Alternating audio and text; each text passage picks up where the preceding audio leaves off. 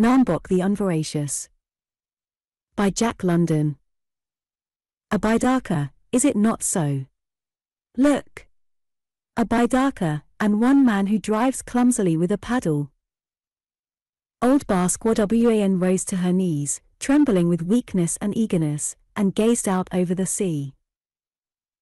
Nam-Bok was ever clumsy at the paddle, she maundered reminiscently, shading the sun from her eyes and staring across the silver-spilled water. Nam-Bok was ever clumsy. I remember.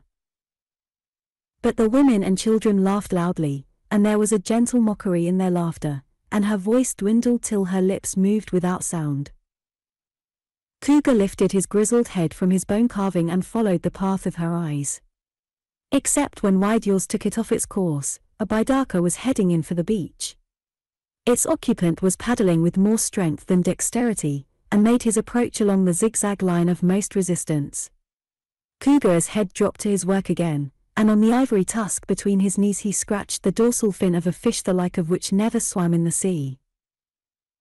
It is doubtless the man from the next village, he said finally, come to consult with me about the marking of things on bone. And the man is a clumsy man. He will never know how. It is Nam-Bok, old Wan repeated. Should I not know my son? She demanded shrilly. I say, and I say again, it is Nam-Bok. And so thou hast said these many summers, one of the women chided softly. Ever when the ice passed out of the sea hast thou sat and watched through the long day, saying at each chance canoe, this is Nam-Bok. Nam-Bok is dead, O Wan, and the dead do not come back. It cannot be that the dead come back. Nam-Bok, the old woman cried, so loud and clear that the whole village was startled and looked at her. She struggled to her feet and tottered down the sand. She stumbled over a baby lying in the sun, and the mother hushed its crying and hurled harsh words after the old woman, who took no notice. The children ran down the beach in advance of her, and as the man in the Bidaka drew closer, nearly capsizing with one of his ill-directed strokes, the women followed. Cougar dropped his walrus tusk and went also, leaning heavily upon his staff, and after him loitered the men in twos and threes. The Bidaka turned broadside and the ripple of surf threatened to swamp it. Only a naked boy ran into the water and pulled the bow high up on the sand. The man stood up and sent a questing glance along the line of villagers. A rainbow sweater, dirty and the worse for wear, clung loosely to his broad shoulders, and a red cotton handkerchief was knotted in sailor fashion about his throat. A fisherman's tam o'shanter on his close-clipped head, and dungaree trousers and heavy brogans, completed his outfit. But he was nonetheless a striking personage to these simple fisherfolk of the great Yukon Delta, who, all their lives, had stared out on Bering Sea and in that time seen but two white men, the census enumerator and a lost Jesuit priest. They were a poor people, with neither gold in the ground nor valuable furs in hand, so the whites had passed them afar. Also, the Yukon, through the thousands of years, had shoaled that portion of the sea with the detritus of Alaska till vessels grounded out of sight of land. So the sodden coast, with its long inside reaches and huge mudland archipelagos, was avoided by the ships of men, and the fisherfolk knew not that such things were. Cougar, the bone-scratcher, retreated backward in sudden haste, tripping over his staff and falling to the ground. Nam-Bok, he cried, as he scrambled wildly for footing. Nam-Bok, who was blown off to sea, come back. The men and women shrank away, and the children scuttled off between their legs. Only Opikwan was brave, as befitted the headman of the village. He strode forward and gazed long and earnestly at the newcomer. It is Nam-Bok, he said at last, and at the conviction in his voice the women wailed apprehensively and drew farther away. The lips of the stranger moved indecisively, and his brown throat writhed and wrestled with unspoken words.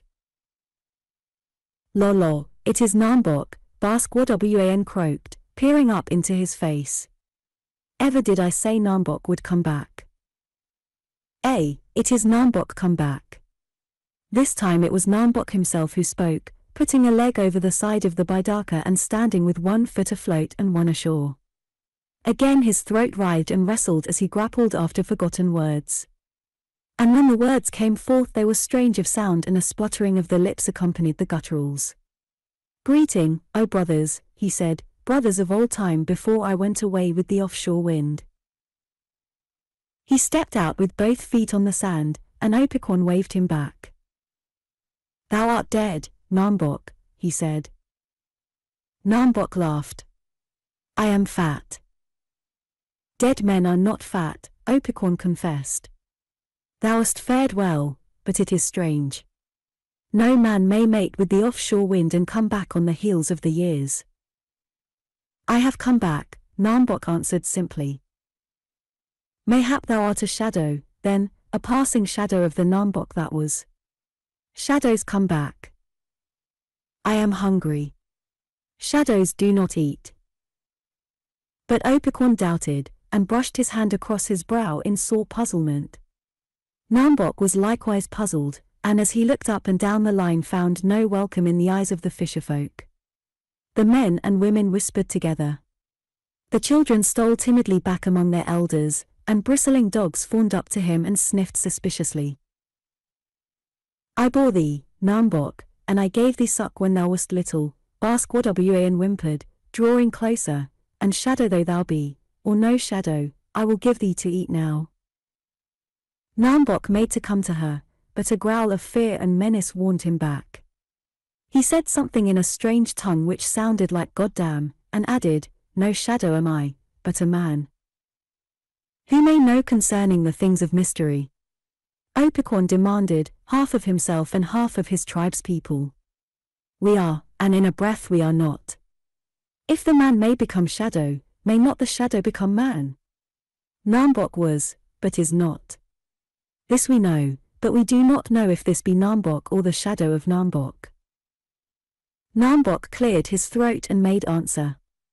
"In the old time long ago, thy father's father, Opicon, went away and came back on the heels of the years.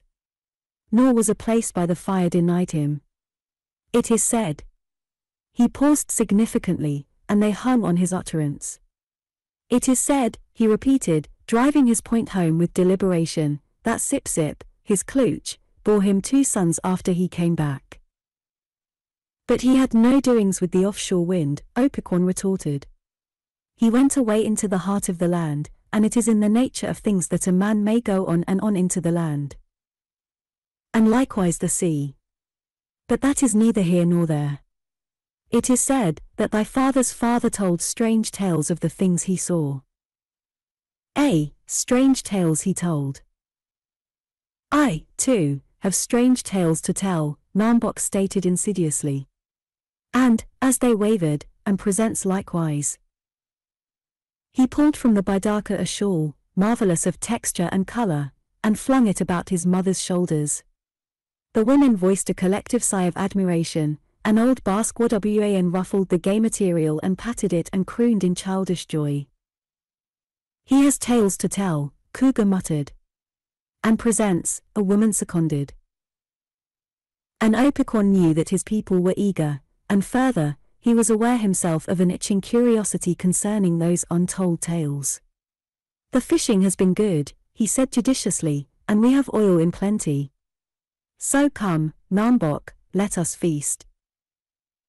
2 of the men hoisted the Bidaka on their shoulders and carried it up to the fire. Nam-Bok walked by the side of Opicon, and the villagers followed after, save those of the women who lingered a moment to lay caressing fingers on the shawl. There was little talk while the feast went on, though many and curious were the glances stolen at the son of Basque-Wawan. This embarrassed him not because he was modest of spirit, however, but for the fact that the stench of the seal oil had robbed him of his appetite, and that he keenly desired to conceal his feelings on the subject. "Eat, thou art hungry," Opicon commanded, and Nam-Bok shut both his eyes and shoved his fist into the big pot of putrid fish. "Lolo, be not ashamed. The seal were many this year, and strong men are ever hungry." And Basque-Wawan sopped a particularly offensive chunk of salmon into the oil and passed it fondly and dripping to her son. In despair, when premonitory symptoms warned him that his stomach was not so strong as of old, he filled his pipe and struck up a smoke. The people fed on noisily and watched. Few of them could boast of intimate acquaintance with the precious weed, though now and again small quantities and abominable qualities were obtained in trade from the Eskimos to the northward.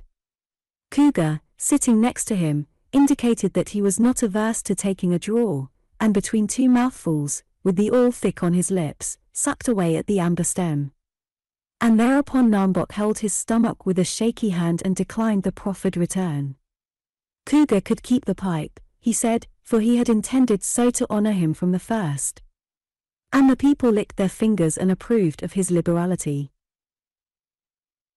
Opicon rose to his feet and now, O Nam-Bok, the feast is ended, and we would listen concerning the strange things you have seen. The fisherfolk applauded with their hands, and gathering about them their work, prepared to listen. The men were busy fashioning spears and carving on ivory, while the women scraped the fat from the hides of the hair seal and made them pliable or sewed muclucs with threads of sinew. Nam-Bok's eyes roved over the scene, but there was not the charm about it that his recollection had warranted him to expect. During the years of his wandering he had looked forward to just this scene, and now that it had come he was disappointed. It was a bare and meager life, he deemed, and not to be compared to the one to which he had become used. Still, he would open their eyes a bit, and his own eyes sparkled at the thought.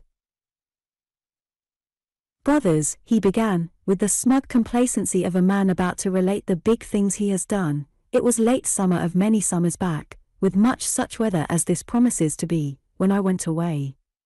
You all remember the day, when the gulls flew low, and the wind blew strong from the land, and I could not hold my bidaka against it.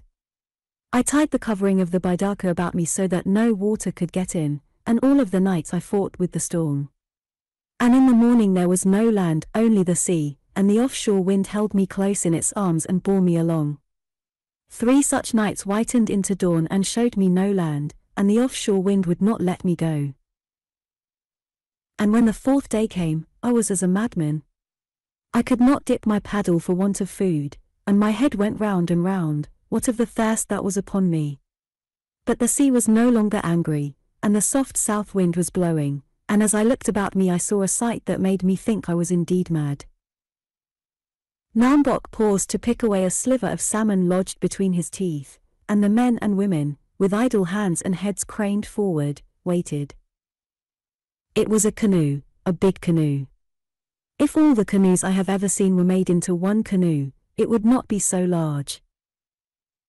There were exclamations of doubt, and Cougar, whose years were many, shook his head. If each bidaka were as a grain of sand, Nam-Bok defiantly continued, and if there were as many bidakas as there be grains of sand in this beach, still would they not make so big a canoe as this I saw on the morning of the 4th day. It was a very big canoe, and it was called a schooner.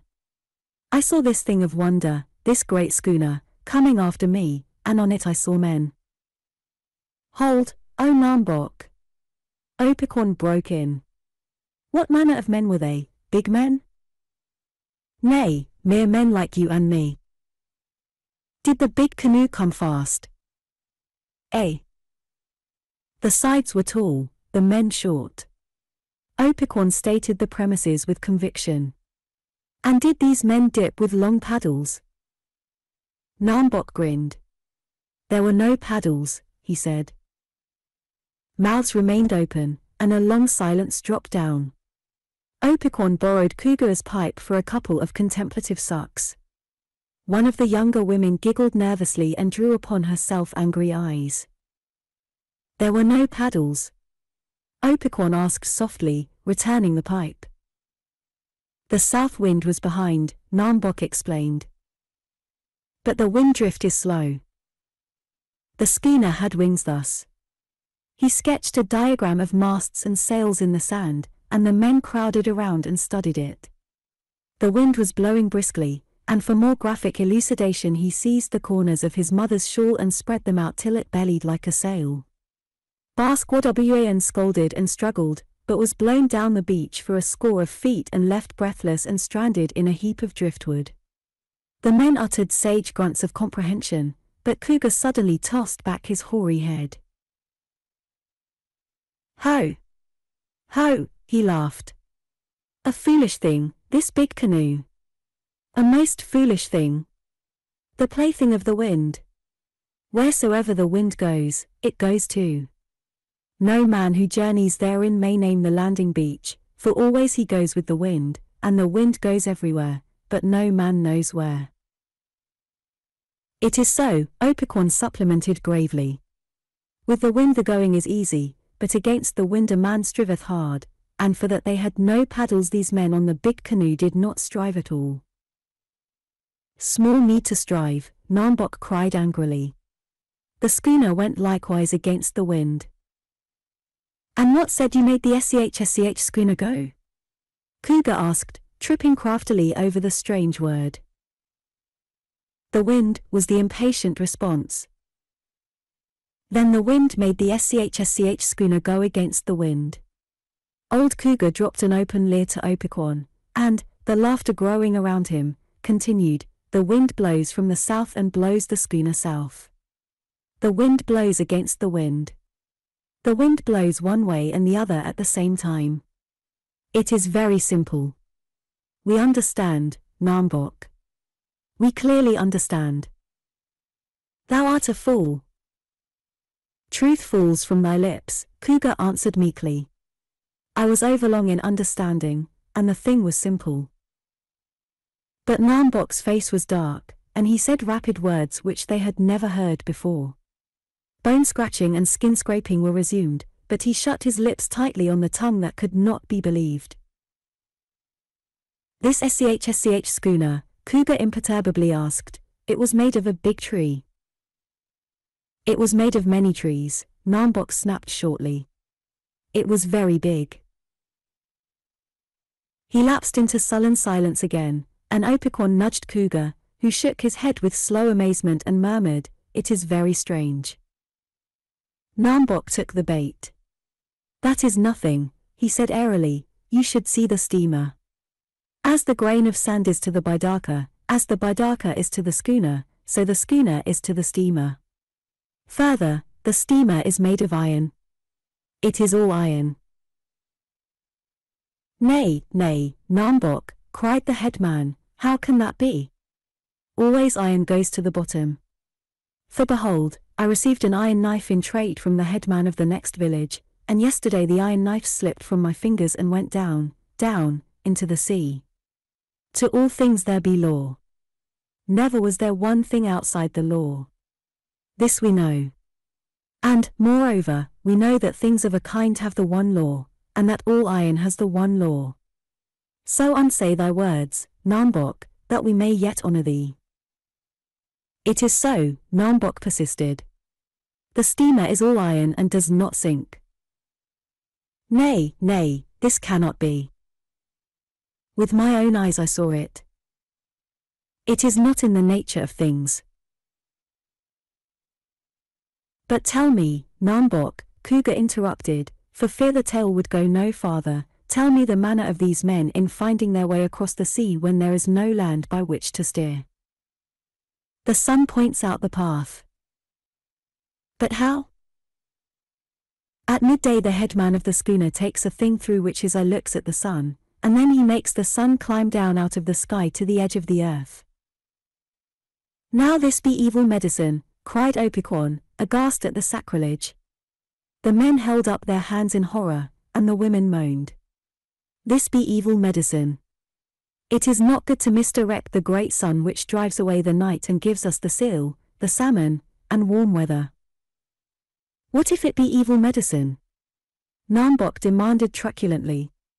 I, too, have looked through the thing at the sun and made the sun climb down out of the sky.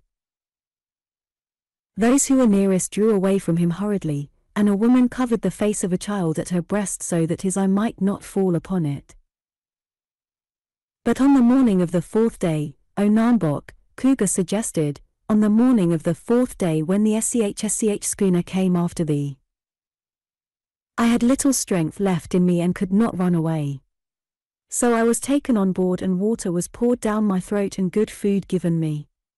Twice, my brothers, you have seen a white man. These men were all white and as many as have I fingers and toes. And when I saw they were full of kindness, I took heart, and I resolved to bring away with me report of all that I saw. And they taught me the work they did, and gave me good food and a place to sleep. And day after day we went over the sea, and each day the headman drew the sun down out of the sky and made it tell where we were. And when the waves were kind, we hunted the first seal, and I marveled much, for always did they fling the meat and the fat away and save only the skin. Opequon's mouth was twitching violently, and he was about to make denunciation of such waste when Cougar kicked him to be still. After a weary time, when the sun was gone and the bite of the frost come into the air, the headman pointed the nose of the schooner south. South and east we travelled for days upon days, with never the land in sight, and we were near to the village from which hailed the men. How did they know they were near? Opequon, unable to contain himself longer, demanded. There was no land to see. Nam-Bok glowered on him wrathfully. Did I not say the headman brought the sun down out of the sky? Cougar interposed, and Nam-Bok went on. As I say, when we were near to that village a great storm blew up, and in the night we were helpless and knew not where we were. Thou hast just said the headman knew. Oh, peace, Opequon. Thou art a fool and cannot understand. As I say, we were helpless in the night, when I heard, above the roar of the storm, the sound of the sea on the beach. And next we struck with a mighty crash and I was in the water, swimming. It was a rock-bound coast, with one patch of beach in many miles, and the law was that I should dig my hands into the sand and draw myself clear of the surf. The other men must have pounded against the rocks, for none of them came ashore but the headman, and him I knew only by the ring on his finger. When day came, there being nothing of the schooner, I turned my face to the land and journeyed into it that I might get food and look upon the faces of the people. And when I came to a house I was taken in and given to eat, for I had learned their speech, and the white men are ever kindly. And it was a house bigger than all the houses built by us and our fathers before us. It was a mighty house, Cougar said, masking his unbelief with wonder. And many trees went into the making of such a house, Opequon added, taking the cue. That is nothing. Nam-Bok shrugged his shoulders in belittling fashion. As our houses are to that house, so that house was to the houses I was yet to see. And they are not big men? Nay, mere men like you and me, Nam-Bok answered. I had cut a stick that I might walk in comfort, and remembering that I was to bring report to you, my brothers, I cut a notch in the stick for each person who lived in that house. And I stayed there many days, and worked, for which they gave me money, a thing of which you know nothing, but which is very good. And one day I departed from that place to go farther into the land. And as I walked I met many people, and I cut smaller notches in the stick, that there might be room for all. Then I came upon a strange thing. On the ground before me was a bar of iron, as big in thickness as my arm, and a long step away was another bar of iron. Then wert thou a rich man, Opequon asserted, for iron be worth more than anything else in the world. It would have made many knives. Nay, it was not mine. It was a find, and a find be lawful. Not so. The white men had placed it there, and further, these bars were so long that no man could carry them away, so long that as far as I could see there was no end to them. Nam-Bok, that is very much iron, Opequon cautioned.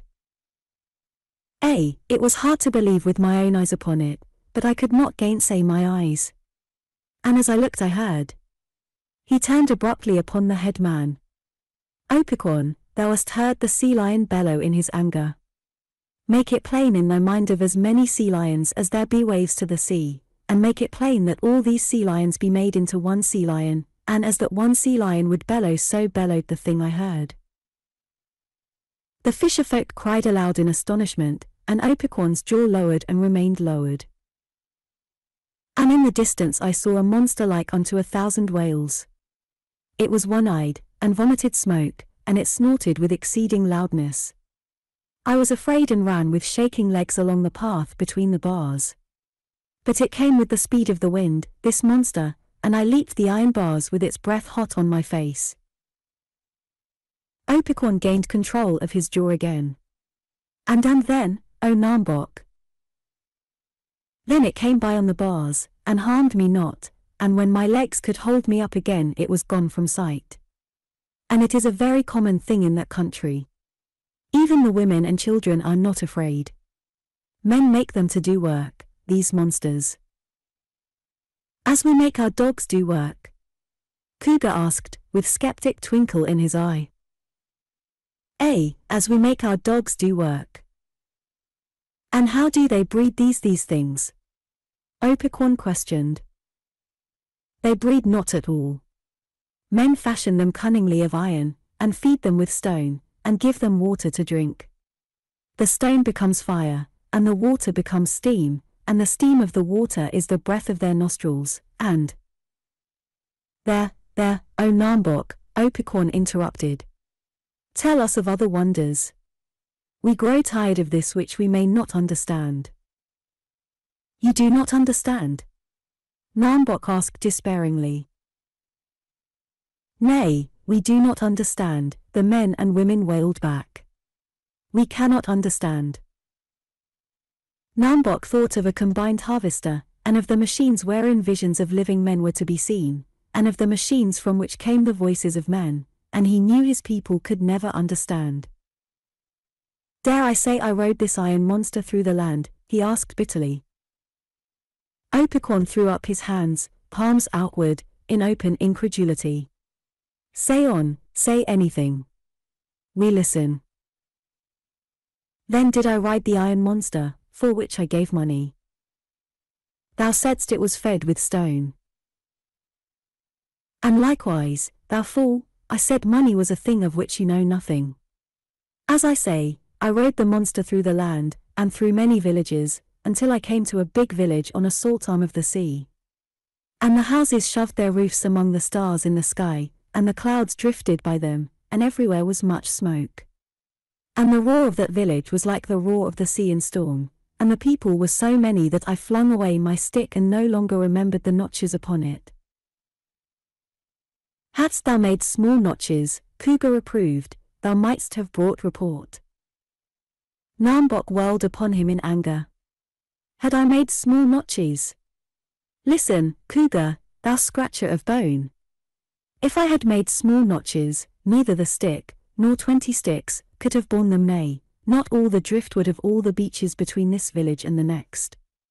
And if all of you, the women and children as well, were 20 times as many, and if you had 20 hands each, and in each hand a stick and a knife, still the notches could not be cut for the people I saw, so many were they and so fast did they come and go. There cannot be so many people in all the world, Opequon objected, for he was stunned and his mind could not grasp such magnitude of numbers. What dost thou know of all the world and how large it is?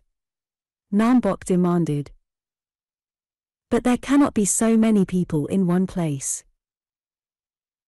Who art thou to say what can be and what cannot be? It stands to reason there cannot be so many people in one place. Their canoes would clutter the sea till there was no room. And they could empty the sea each day of its fish, and they would not all be fed. So it would seem, Nam-Bok made final answer, yet it was so. With my own eyes I saw, and flung my stick away. He yawned heavily and rose to his feet. I have paddled far. The day has been long, and I am tired. Now I will sleep, and tomorrow we will have further talk upon the things I have seen. Basquawan, hobbling fearfully in advance, proud indeed, yet awed by her wonderful son, led him to her igloo and stowed him away among the greasy, ill-smelling furs. But the men lingered by the fire, and a council was held wherein was there much whispering and low-voiced discussion. An hour passed, and a second, and Nam-Bok slept, and the talk went on. The evening sun dipped toward the northwest, and at 11 at night was nearly due north. Then it was that the headman and the bone-scratcher separated themselves from the council and aroused Nam-Bok. He blinked up into their faces and turned on his side to sleep again. Opequon gripped him by the arm and kindly but firmly shook his senses back into him. Come, Nam-Bok, arise, he commanded. It be time. Another feast. Nam-Bok cried.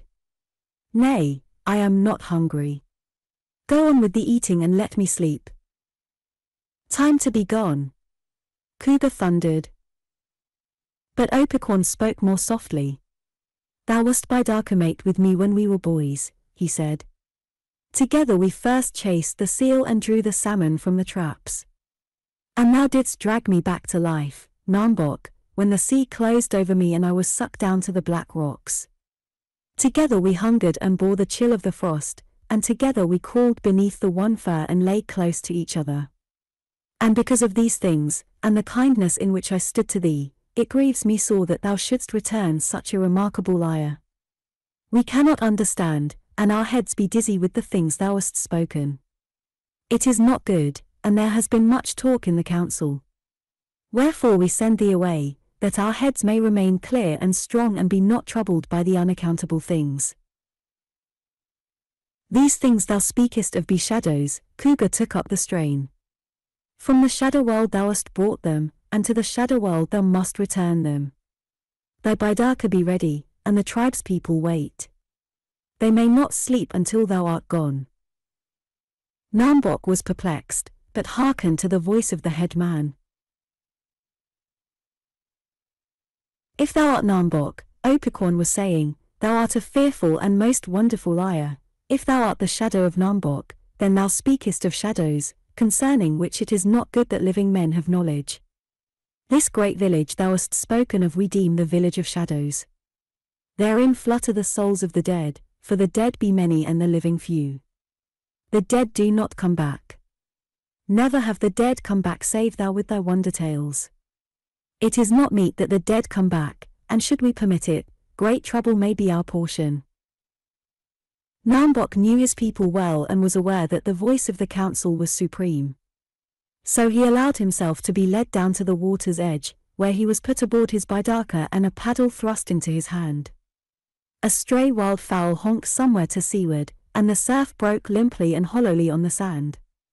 A dim twilight brooded over land and water, and in the north the sun smouldered, vague and troubled, and draped about with blood-red mists.